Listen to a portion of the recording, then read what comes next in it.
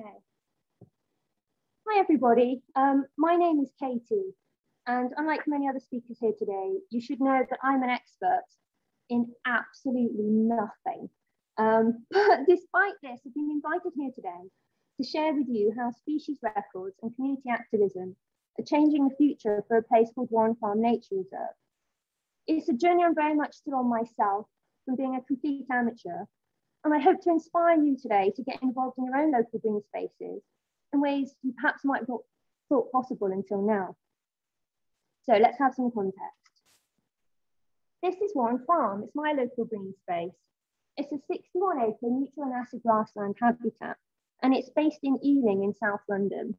It's an urban meadow, and it has a long 10-year history, which would be impossible to sum up, right, in the short time that we have here today. And I would need many other people here with me to share their stories to truly do it justice. For the amount of activism that's happened to try and protect this green space. Think Game of Thrones and you're getting close. Essentially, Ealing Council wanted to give Warren Farm to Queen's Park Rangers Football Club for a peppercorn rent. And that's just £1 for 200 years. That would have taken what was previously community sports pitches out of the public community access. And the site of importance for nature conservation would have been completely destroyed. It would have gone into the hands of a private company. And this company wanted to cover it in landfill, which they would have made a fair bit of money from doing so. And they wanted to do things like add like 750 car parking spaces, a massive building, and artificial grass pitches, just to name a few. For 8 years, campaign groups took action against Ealing Council to try and stop them from giving Warren Farm away. And they were unsuccessful. But what they did achieve is they slowed things down. So with all the legal wrangling that was taking place, something in the meantime really incredible was happening. Warren Farm went back to nature. And it had a chance to be wild and start to show us things we've never seen here before. I was just a dog walker. I enjoyed my local parks and green spaces. I picked up my dog poo. And then one day I bumped into QPR and their ecologist on Warren Farm. Now we have skylarks.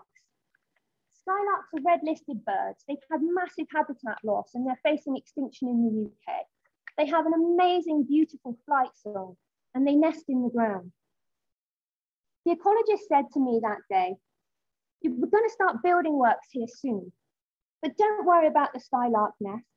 We'll leave a 5-metre radius around each nest we find." I mean, that's not okay, is it? Really, when you think about it. And I've never known Warren Farm as sports pitches. I'd only ever known it as this amazing place for wildlife and walking there. And you know when things niggle you, you can't quite let it go.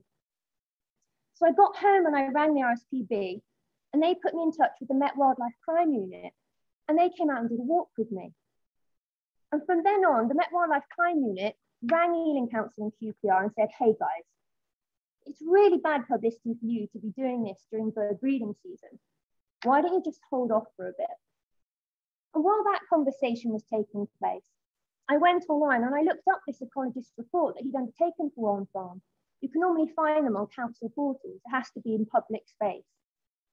And he described Warren Farm as having little to no ecological value, and it was species poor. Now, I didn't need to be an expert to know that that simply wasn't true. That's when I first came across and heard of GiGL, because they were mentioned in this report. Developers have to consult recording bodies. And I rang GiGL and I said to them, "How many records have you got recorded for Warren Farm?" And they said, "None. 0, there's nothing. It might as well just be like a concrete wasteland, there was nothing." So the Met Wildlife Crime Unit bought us 5 months. And those 5 months allowed the skylarks at least to finish breeding. And a few of us in the local community decided we should officially catalogue what's here. At the very least, it felt like the wildlife deserved to have their existence acknowledged, somewhere that matters.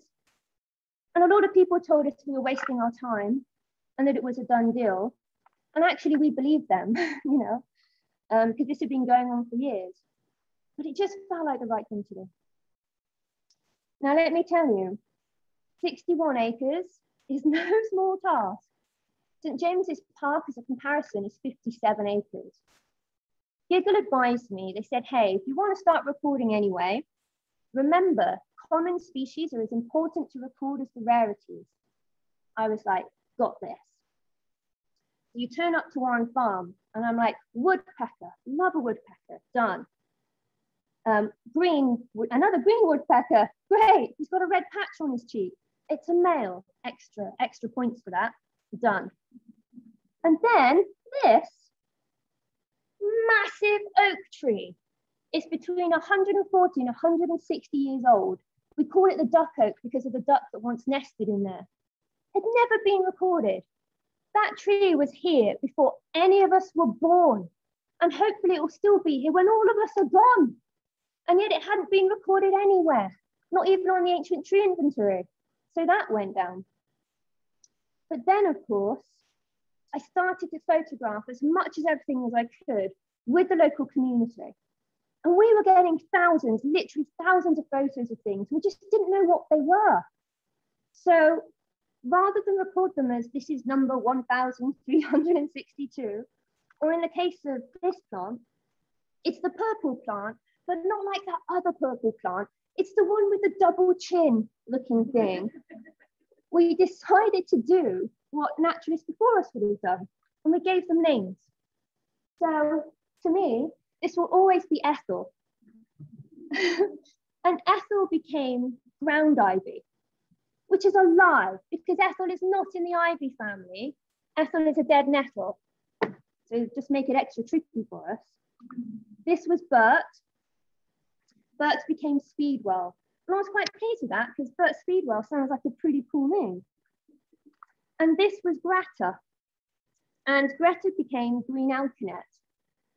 Well, I think this name worked out really well, which is why I'm sharing it with you, because green alkanet isn't a native species, but is really beneficial for wildlife.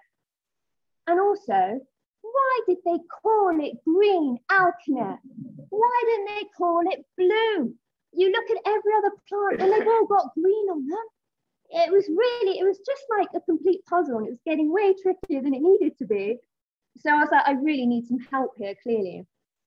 So I reached out and discovered there's a really generous nature community. My lovely friend and neighbour, Peter Edwards, joined me on Warren Farm with a notepad, a pencil, and 40 years Kew Gardens experience and knowledge. I was there with an iPhone, a plant app, yes, technology, and a Fry's chocolate cream, which I don't recommend taking with you in your pocket on a summer's day. Peter mapped out Warren Farm into 12 different sections in pencil on his pad. And he spent 5 months looking at every single inch of that land. And he was writing down the plant names that we found in Latin. Then we came across a plant and he was like, this is a bit of a poor, sad sample, isn't it? I'm not sure what it is. We'll take it to Kew Gardens to check. And I was there like, this is my moment. I've got this, Peter. Behold the mighty plant app. Ooh, back. Oh, there's Peter. And I took this photo. Didn't have a clue. Plant app fail. It turned out to be Trifolium striatum. And that day, Peter also discovered Fallopian jumatorum, which is Cox spineweed, which was a first for Middlesex and a nationally rare plant. Mark A. Spencer, the gorgeous forensic botanist and my sort of guru, which is a title he feels he doesn't deserve, he told me about the seed bank, and he explained to me that where Warren Farm had indeed once been a farm, all the plant seeds that had been lying there had been dormant. And where it had been left, they were now really starting to come up and show us what was there. And it kind of blew my mind. There were plants facing London and UK extinction on this site. Peter asked me to go off and photograph a clover with him. We went back and it was this big, about the size of a rich tea biscuit. And we looked for it and we couldn't find it. And the reason we couldn't find it was because I was stood on it. We have now recorded over 1,160 different plant species on one farm. Not bad for species poor, eh? And that really started the ball rolling. Sophie Le Guel from France, who runs More Than Weeds, came out to help us. And she introduced me to insects. I thought we have hundreds of insects. We have the bee wolf, it's just a beautiful one that we found recently, although a little bit scary. And the yarrow pug moth, pug not being like the dog. And Julian Oliver, who's one of our amateur recorders, made an amazing discovery of the Thanatos striatus, which is a first for Middlesex. There's a trigger warning because it is a spider, but it's missing a leg. So hopefully it's 1/8 less scary than it would have been. I think it's quite a cute one, as far as spiders go. We found 24 different species of butterflies, and Andrew Wood, the butterfly expert, answered my call and came to help. Over 1,000 small heath adults in flight, 200 marbled whites, 9 to 10 breeding pairs of skylarks, bats that the London Bat Group, Stephen Ruth Budd, came to help us with, slowworms, toads, rabbits, voles and hedgehogs, over 90 different species of birds, from barn owls, from the Barn Owl Trust, which Lockwood came and gave us a visit, to peregrine falcons, missel thrush, little owls, red kites, you name it, it's here. And when you visit a planet like Warren Farm, and it is a planet in its own sort of right, with an expert, you feel like you've swallowed a pill from the Matrix and that you're actually seeing things for real for the first time. And just through the simple act of looking, we found so much more than we expected to find. We had a really great team of local community recorders and the photographers working with experts. And basically, we inundated GiGL with records. And they told us they'd never had so many species come in for one site in the whole of London than they did for Warren Farm. Could all of this really just be worth £1? But how did this help us deal with the fact that Ealing Council wanted to give away Warren Farm to QPR for development and what was considered a done deal? Well, the species records clearly contradicted the QPR ecology report and went on to form the basis of a legal case. Judicial review was granted, which was amazing, on the basis that Ealing Council failed to undertake an environmental impact assessment before they were willing to give the land away for development. We had a really strong and gutsy client on the front of this, and a crowd justice page was open to cover the legal costs, and everyone was so generous with their contributions. It never made it to court because QPR then pulled out and found a more suitable training ground, which caused Ealing Council to pull out too. The struggles, the sacrifice, the time, the energy, the fundraising, all those failed legal cases, they actually won. Because without all of those activists, we wouldn't be in the position we find ourselves in today. And there's a pattern here. This is Luke Fitzherbert, the gentleman in the tie with the beard. He forms the Brent River and Canal Society, which is a charity that campaigned for the Brent River Park back in 1973, of which Warren Farm is a part.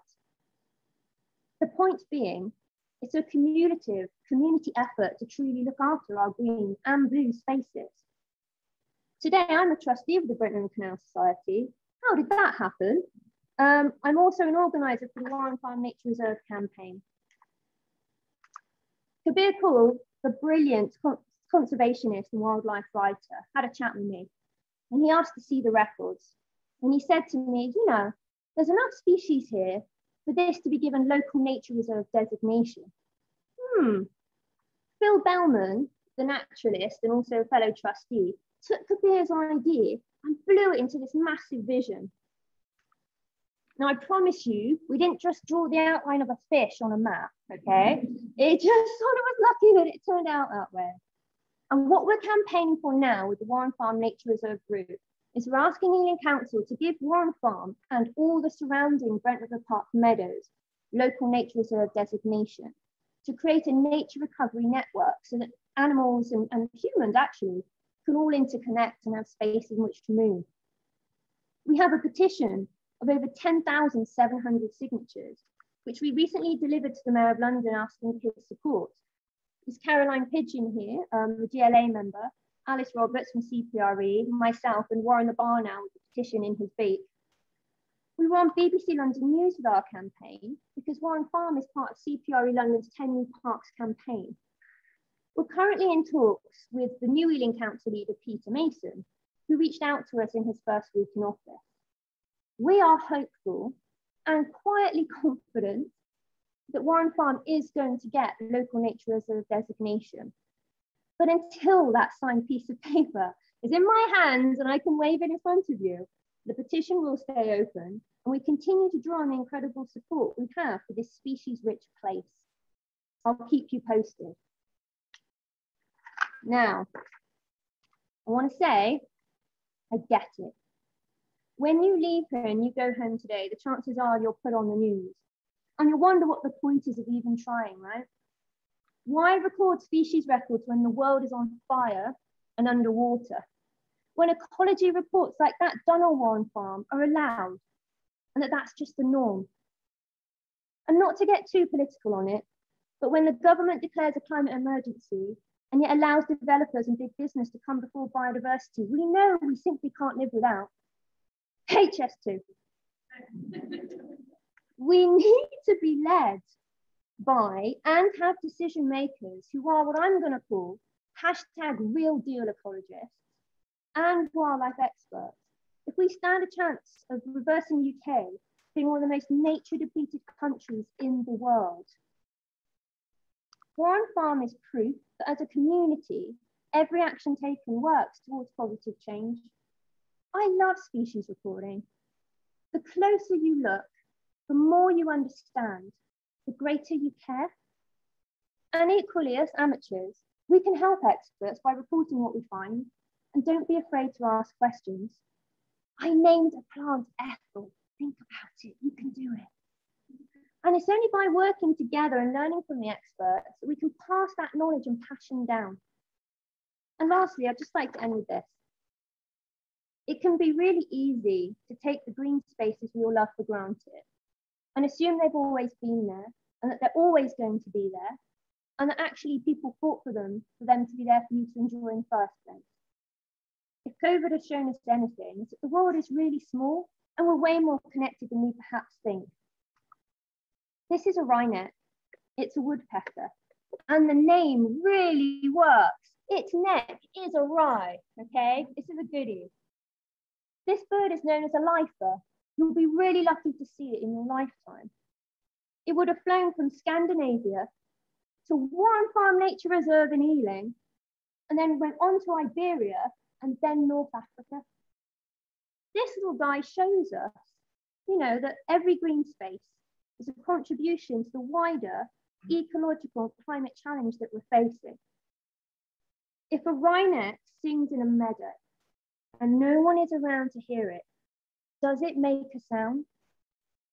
Yes, it does. So get out there, please. Check out all your local green spaces and see if they have any records on there or not. And I promise you, you can have a much bigger impact than you perhaps think you can. Thank you very much.